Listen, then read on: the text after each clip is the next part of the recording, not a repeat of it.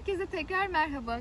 Kılık kıyafetim ve ortamım yine aynı olsa da bu sefer konumuz farklı. Bu seferki konumuz yurt dışında staj nasıl bulunur, nasıl mail atmam lazım, nelere dikkat etmem lazım. 1. Ben yurt dışında staj yapamadım. Neden yapamadım? Onun hikayesini başka bir videoda belki sohbet ederken anlatırım. Ama kısaca kabul aldığım yer, kabul eden hoca sonrasında ölü taklidi yapıp hiçbir cevap vermeyince benim stajım, ayarlamış olduğum stajım maalesef yalan oldu. Böyle tatsız şeyler yaşanabiliyor. Ama ne yaptık? Moralimizi bozmadan devam ettik. Staj yapamamış olabilirim ama şu anda yüksek lisansımı Almanya'da yapıyorum. En azından bu da bir başarı herhalde.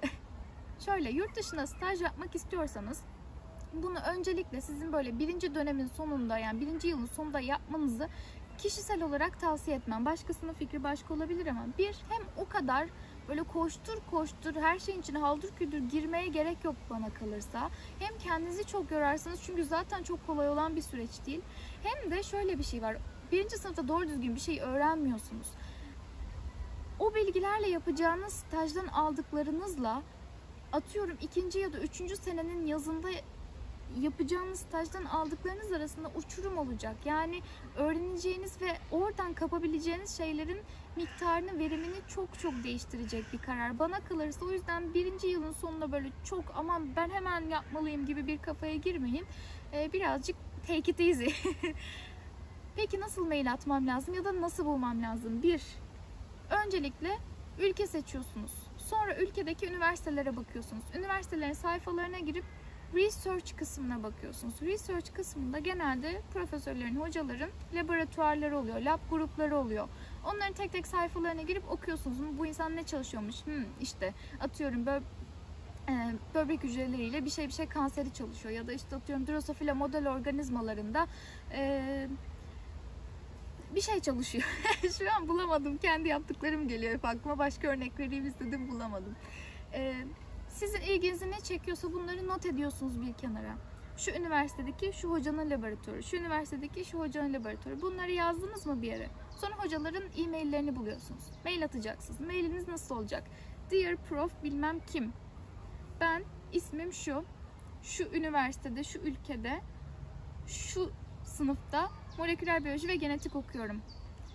Yazın staj yapmak istiyorum. Laboratuvarınızda staj yapmak istiyorum.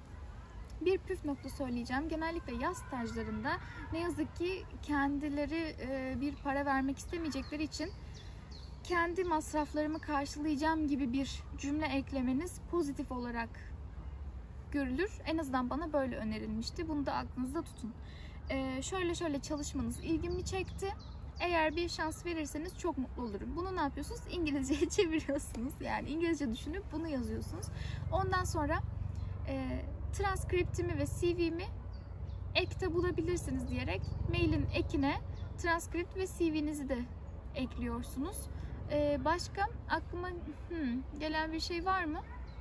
Mailde aslında çok öyle kalabalık bir şeyler yazmanıza gerek yok. Sizden daha sonrasında bir niyet mektubu isterse onu da yazabilirsiniz. Ama ben bir staj başvurusunda niyet mektubunu ek olarak bir PDF olarak eklemektense mail gövdesini birazcık daha paragraf yapıp orada açıklamayı daha uygun buluyorum. Çünkü yani zaten böyle çok sular seller gibi sayfalarca okuyacak durumları yok. Hem de tekrar dosya yapmaktansa niyetimi mailin gövdesinde açıklıyorum. Bir önemli nokta da şu: siz yaz stajı yapmak istiyorsanız, Haziran'da, Temmuz'da, Ağustos'ta staj yapmak istiyorsanız buna Mayıs'ta başvurmanız çok yanlış hareket. Ne yapacaksınız? Ekim'de, Kasım'da, hadi Aralık, Ocak'ta. Ocak'tan sonra bulma şansınız böyle kesinlikle ivmelenerek azalıyor. O yüzden ne kadar erken başlarsanız o kadar iyi. Çünkü üniversiteler yaz programlarını, hocalar da olmak üzere, neredeyse bir yıl öncesinden yapmaya başlıyorlar. Hele ki şu pandemi süresince her şey tepetaklak olmuş durumda. Belki bu yaz için işler istediğiniz gibi gitmeyebilir ama en azından sonraki yazlar için aklınızda bulunsun. Umarım faydalı olmuştur. Bu konuda merak ettiğiniz başka şeyler varsa lütfen aşağıya sorulara yazmayı unutmayın. Ve beğendiyseniz beğene tıklamayı da unutmazsanız çok sevinirim. Sonraki videolarda görüşmek üzere. Eğer video isteğiniz varsa lütfen onları da yorumlarda belirtin. Hoşça kalın.